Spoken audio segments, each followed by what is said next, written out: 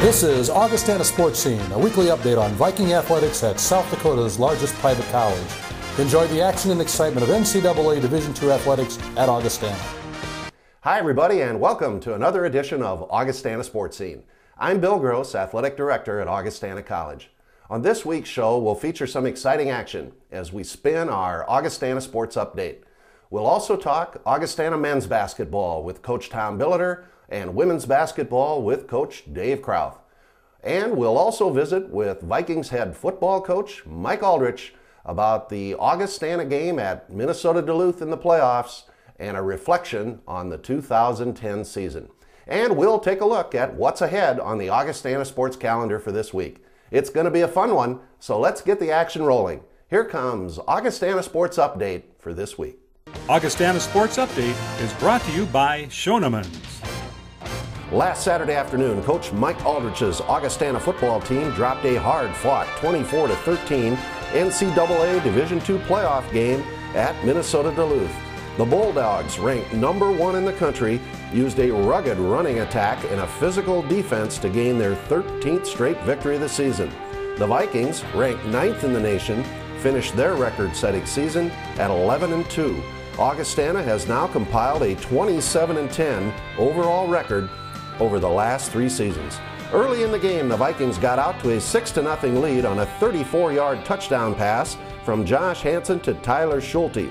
The score was set up by an interception by defensive back Zach Callis, but the rest of the first half was dominated by UMD as they used their powerful rushing attack to score 2 touchdowns and added the third on a fumble recovery TD to take a 21-6 halftime lead.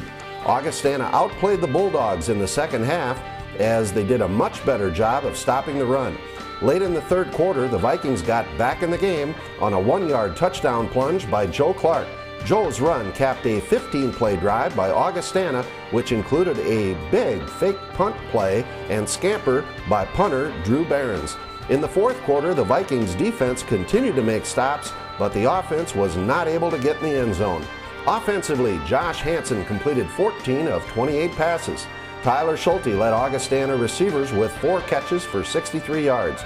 Joe Clark led the Vikings rushing attack with 50 yards on 9 carries. Chris Janish led Augustana on defense with 15 tackles. It was the final game for 13 Augustana seniors. In cross country, Coach Tracy Hellman's men's and women's teams competed in the NCAA Division II championships in Louisville, Kentucky.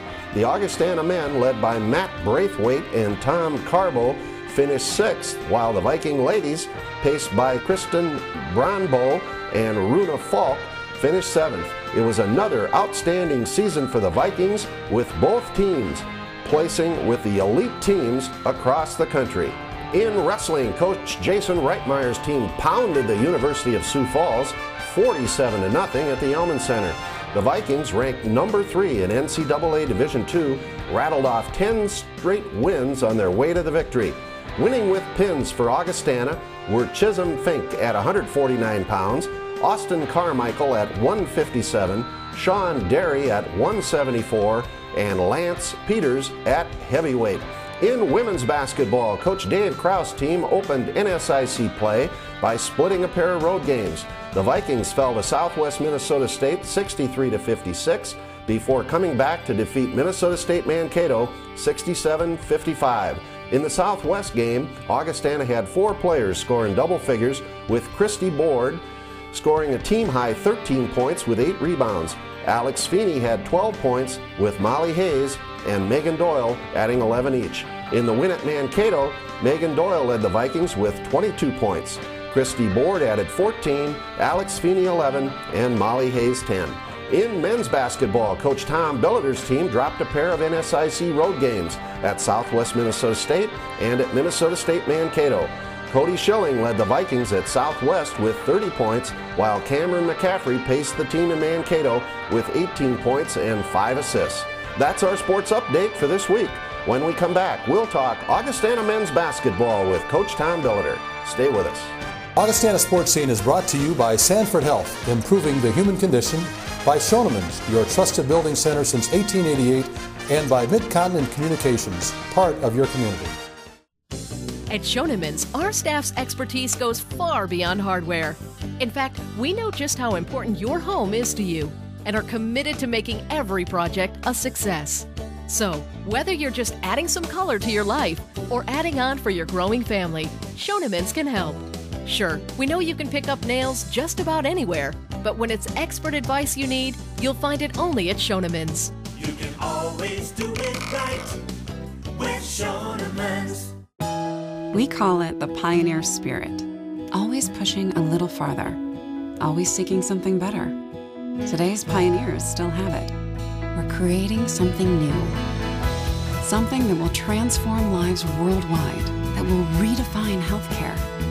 We're doing it for you, with you. The pioneer spirit still lives, right here, the new Sanford Health.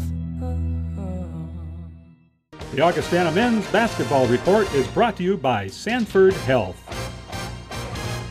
Joining me now is Augustana men's basketball coach Tom Billiter. Tom, last weekend the Vikings got the NSIC started with a pair of road games. It started out on Friday night over at Southwest Minnesota State.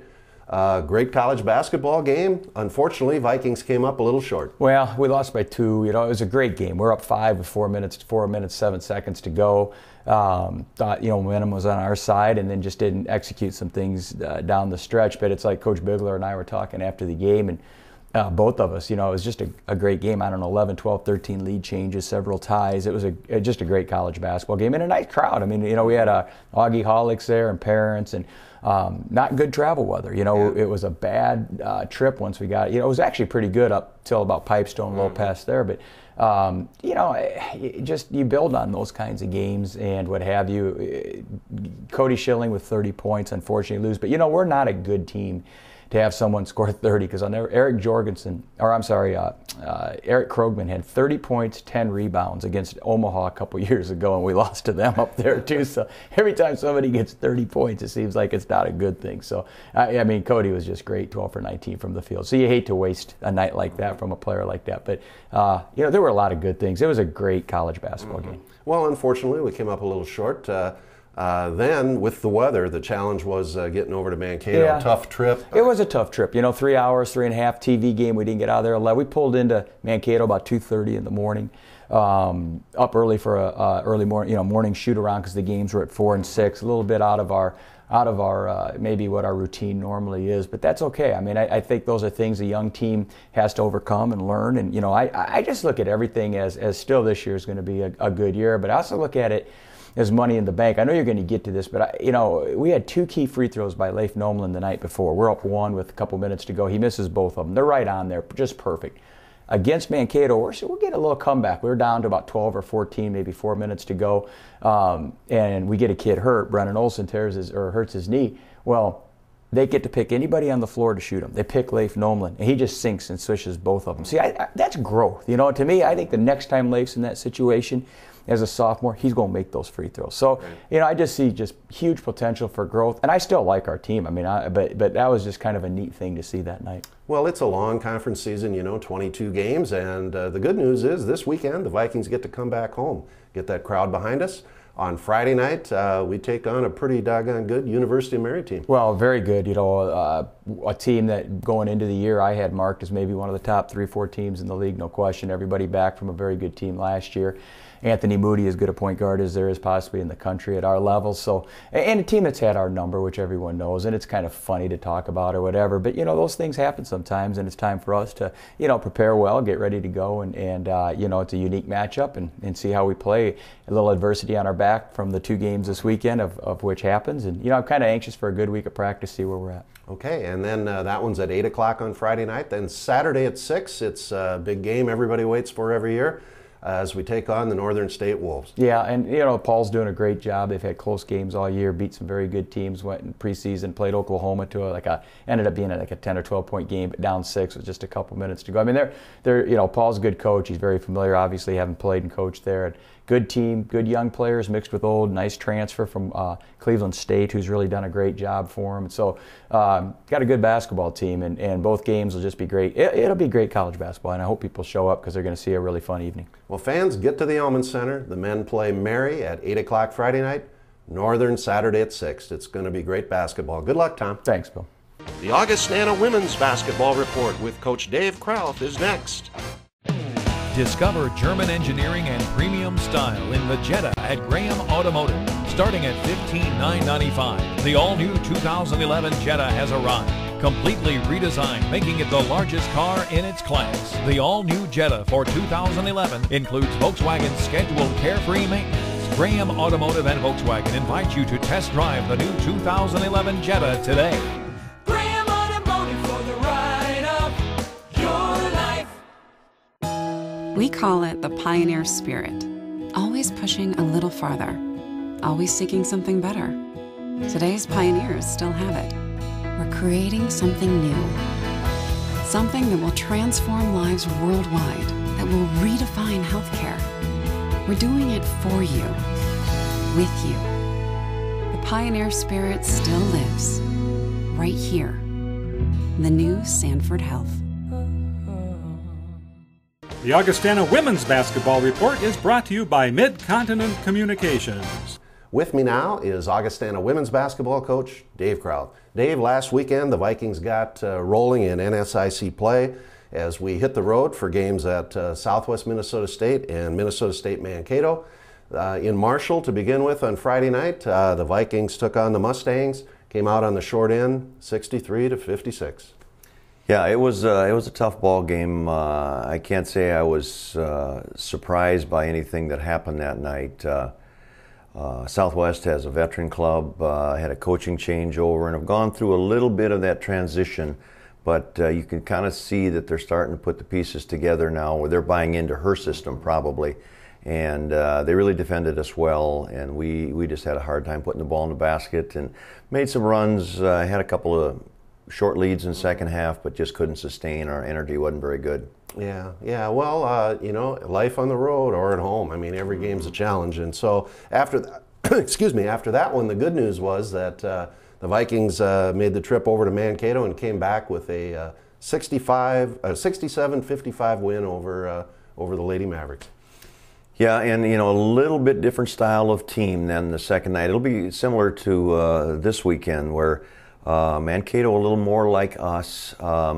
Although their big kid inside, their 6'3" kid, did hurt us. But we were just, we reached down, really found some better energy that second night, and that seemed to be the difference. We did shoot better, but we got to the basket better, and so, you know, I think, you know, when you really approach it and know you're going to put your best effort out there, oftentimes the results will be better for you. Yeah, well, good comeback victory. Vikings now 1-1 in the NSIC. And it's back home this weekend, and this will be fun. Two double headers here at the Elman Center. This weekend, the Vikings start out on Friday night against the University of Mary with a 6 o'clock ball game. What do you expect from Mary? Well, it might be similar to the previous weekend in that Mary, like Mankato, isn't quite as big and will play a little more up-tempo. They're very similar to us, and we've had some barn burners with them over the last couple years, so I expect that to be probably a pretty entertaining basketball game. They went out to Weber State in their exhibition and won by 20 at Weber State, which gives you an idea, how they beat Concordia on Saturday night at home, and Concordia is still loaded with talent on the perimeter. So that'll be a tough one. Yeah, and I believe you said before we went on the air, 91-88 was that score. Yep. So I mean, and they like to shoot the three, and they're a fun team for fans anyway. Yes, and coach. Now we shot 20% on threes this past weekend, 1 for 20 with our starting 3 guards. So we're going to have to shoot a little bit better at home. Yeah. Okay. Well, then after that one at 4 o'clock on Saturday, it's a rival game here with Northern State, a team that's off to a good start. It's a 4 o'clock ball game. Talk about the Wolves. Well, that would be, kind of at least personnel-wise, the opposite of a Mankato, a Mary. They'll big, strong, physical, impose their will kind of on you. And when I say big, I mean it's 6'6", 6'3", 6'1", that type of size. With a lot of veterans again, and you can almost say that with most of our teams around the league. It just doesn't seem like anybody graduates a ton of kids, but they're off to a very good start and are just a solid ball club. And I think he really sees them as a team that'll be Kurt Frederickson as being in the hunt in the end. Yeah, well, fans, get over to that one. It's always fun when we play Northern. And then, Dave, I guess to finish things up here, just, you're 1-1 now in the NSIC.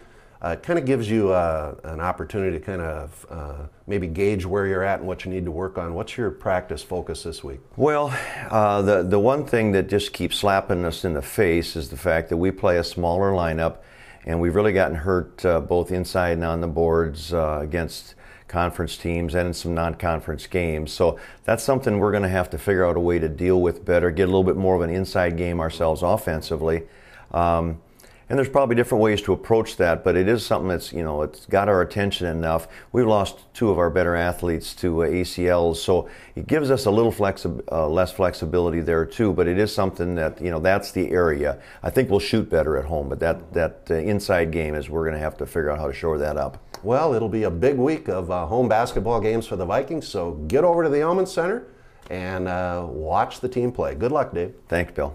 Up next, Augie Sports Focus. Stay with us. We call it the pioneer spirit, always pushing a little farther, always seeking something better. Today's pioneers still have it. We're creating something new, something that will transform lives worldwide, that will redefine healthcare. We're doing it for you, with you. The pioneer spirit still lives, right here, the new Sanford Health. Augustana Sports Focus is brought to you by Schoenemann's. Joining me now is Augustana head football coach Mike Aldrich. Well, Mike, last Saturday afternoon up in chilly Duluth, the Vikings took on the #1 ranked UMD Bulldogs. It was a very intensely fought football game. The Vikings battled hard, but unfortunately we came out on the short end, 24-13. Your thoughts? Well, the game went kind of like we thought it would. We knew that we could beat those guys, but we had to play perfect to do it, and we made way too many mistakes to get that done. And against a lesser team, you can get away with those mistakes, but when you're playing the #1 team in the nation, you make some mistakes, they capitalize on them, and they've done that all year. And so that's what they did, and they were able to control the clock and the ball. And the one thing I'll say is our guys never gave up. I mean, I didn't think that game was in jeopardy until that last turnover with less than a minute left. Then I knew it was over. But right up into that point, 59 minutes, those guys fought hard. Yeah, for those of you who watched it or were at the game, it never felt like we were, that they had control of the game. It felt like we always had a chance, and particularly when we got it back to 24-13 and had some opportunities. Second half, I thought the defense really stepped up, Mike. Well, I think, we had a conversation with them at halftime, and, we gave up way too many yards on the ground. We knew that if we stopped the run and forced them to pass, that would play right into our hands, and they came out passing early, and we stung them on it. And with Zach Kowski, an interception the second play of the game, and so then they went away from it, and they just stuck to the run. I think they ran the ball 61 times. Right. So they did a very conservative approach. In that first half, they were able to take advantage of us. So second half, we changed some things with some different line movements and gave them some different looks and fronts, just so that it wasn't the same thing that we gave them that first half. And then we started to have some success and get after it, and we had more guys trying to make a tackle than just one, which was kind of the case in the first half. Yeah, and their guys run awfully hard. So defensively, we battled them, actually held them to just 3 points in the second half. Offensively, Mike, they got a tough defense. They do. They're a blitzing style defense, and you can kind of see where they're coming from and when they come. But we try to do some things to alleviate the pressure by getting Josh to get out on the perimeter and roll out and look for some receivers. And we've got a pretty good receiving core, and there were times that they were open, but you could see that Josh is still not 100% with that hand, and his ability to grip it and rip it just isn't there for the deep ball. And that's where you can exploit these guys, is on that deep ball. And so unfortunately we just physically couldn't get that part of it done. And then once Josh is on the run and kind of running for his life, the percentage of those completions goes way down, and that was pretty apparent. Yeah, and there was one particular key turnover in the game, and that was and again, it was a result of their defense. Well, they had gotten some hits on Josh, and credit to Josh, the hits weren't bothering him physically, but they started to take a little bit of a toll on what his job was as a quarterback. So he got out of rhythm a little bit. He didn't keep his timing, and he started to be a little bit more concerned with the rush. And once he did that, he wasn't going through his progressions. He held onto the ball too long. And there at the end of that first half, and he was trying to just make a play. He got sacked, fumbled the ball. They pick it up, scoop and score for a touchdown. So instead of it being 14-6, we go in the locker room and we're down 21-6. Yeah, and that was a key point in the game. But you have to give credit to UMD's defense. I mean, they made the play, and that's how it goes. Special teams, I know you're going to mention some things, but I don't want to go by without the gutsy fake punt call going over that. That was a big play for us, Mike. Yeah, that's a fake we've been running all year. We just haven't run it in a game yet. And, so we wanted to see how Duluth would adjust to that formation. And the first time they did what we wanted them to do, so we didn't run the fake. The second time they did what we wanted them to do, but we were a little bit too deep, and we had a little bit too far to go, and I didn't think it was the point of the game that we wanted to run that fake, because you still have to balance that. If you don't get that first down, what's the psychological advantage you're giving to the opponent? So we got to that point, and we showed that formation. They gave us what we wanted. We had already talked about how we were going to block it, so we called it, and Dan O'Keefe did a great job. He got the ball and really pressed the line and made their one player that was out there that could tackle him, and then he pitched it to Drew Behrens, and Drew might have scampered all the way down if he wouldn't have tripped once he got to that first down marker. But it kept the drive alive, gave a spark to our offense, and then we were able to eventually convert a touchdown at the end of that drive. Right. Well, it was a big special teams play, and again, we were right in the ball game. It just didn't work out. Mike, reflect a little on the season, a record-setting season, here with 11 wins, so many different records we put in the books. Tremendous group of seniors, 13. Your first year, it had to be a thrill. It was fun. The team did a lot of great things. I mean, we finished the regular season 10-1, won the South Division, went to the playoffs, had a first-round bye, got to beat Grand Valley State in the second round of the playoffs. And obviously we didn't want to hang our hat on that game, but we knew it was going to be a tough road through the playoffs, and that's the way we wanted it, and we ended up at least getting to the Elite Eight. So that's what I told the guys after the game is, as much as it stung to lose the game, I mean, there's only 8 teams left in the country, and we were one of them. And so that was good, and the team that we lost to was Minnesota Duluth, and we played with them the whole entire game. So that was something that they could feel good about. We had 17 all-conference players, I think, which is the most that we've ever had. Three players were all-region. Dan Schoen was academic All-American. He won the Glenn Galligan Award. We're still waiting to see the AFCA All-Americans to come out. So, I mean, there's so many awards and accolades that have kind of been reaped on this team and these seniors. And so it was a very special year. And, after the game to see the seniors tell the underclassmen that now it's their turn to carry it on and do better than we did was a pretty special thing. Well, and we do have a great group of underclassmen coming back. Talk a little bit about how you think things will be next year. Well, I mean, we've got a very veteran crew. Starting defensively, we've got 3 of our 4 starting DBs are back. They'll all be seniors. Our linebacking core will be completely new, obviously, with the departure of 3 seniors. But Austin Lukey had a lot of playing time this year, and he's going to be a pretty special player. We got quite a few guys in what we call the minor league system waiting to get called up to the bigs. So we're pretty excited about those guys, and true freshmen all the way up to some sophomores and juniors. And then our defensive line, we're kind of the same way. We got 3 guys coming back with Engstrom, Jung, and Ben Wardell that were every down starters, and then Jake Lee and Joel Slinden, Drew Barman, and Brandon Ordorf had a ton of reps. So we got a lot of guys coming back with playing experience and experience of winning football games and how to do that. And then offensively, we lose 2 offensive linemen. Dan Schoen will be very tough to replace. But we got some freshmen that actually are going to be very good players for us that are coming up through the system. We have to replace Joe Clark, but Nate Mahone's going to be a senior. He's going to be ready to go. And be very good. Our wide receiver core took a hit with losing Tyler Schulte and Eric Ellingworth, both those guys had great seasons, but we also have a number of very good wide receivers that have shown some flashes for us this year. Ben Parsley, Jordan Marshall, we got Sam Holson coming back. Right. Isaac Jorgensen's still got 2 years left, so and Anthony Schott. So we've got a lot of great pieces coming back. It's just it's always hard to replace the people. Right, right, and of course Josh Hansen will be 2 years to go yet too. So that's you know, a lot of optimism there. Well, Mike, it's been a wonderful season. We've enjoyed having you on the show. Now you get into the next season, which is recruiting season. So when we get to the end of that and we know who we've signed, we'll talk again. But congratulations to you, your staff, your team on a tremendous year. I appreciate it. Probably see you in about 2 months. All right. The Augustana Sports Calendar is next. We'll be right back.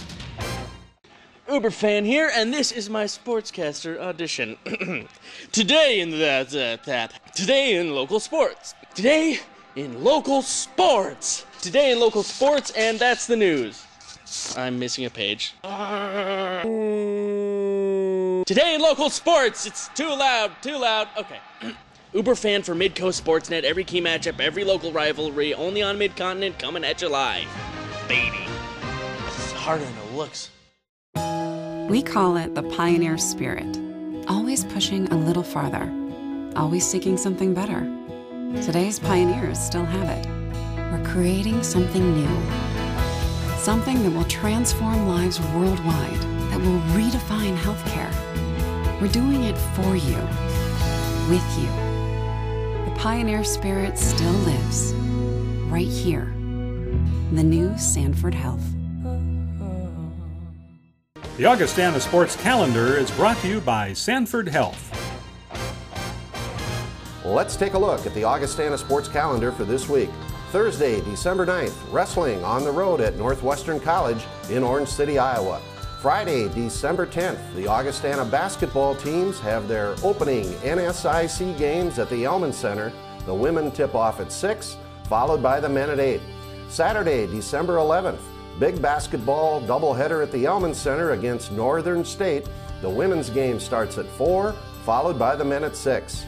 Monday, December 13th, it's the Augustana Coaches Show on ESPN 99.1 at 5 o'clock. Wednesday and Thursday, December 15th and 16th, it's Augustana Sportscene right here again on this channel at this time. And remember, for radio coverage of Augustana men's basketball, you can hear the Vikings on KIKN FM 100.5 and worldwide on the web at KIKN.com. And the Augustana women's basketball games can be heard on KXRB AM 1000 and worldwide on the web at KXRB.com. And for complete information on Augustana athletics, go to our website, goaugie.com. Thanks for watching, and I hope you'll join me again next Wednesday or Thursday on this channel for another edition of Augustana Sportscene. Have a great week, everybody. You've been watching Augustana Sportscene, a weekly update on NCAA Division II athletics at South Dakota's largest private college. Learn more about Augustana College in Sioux Falls at augie.edu.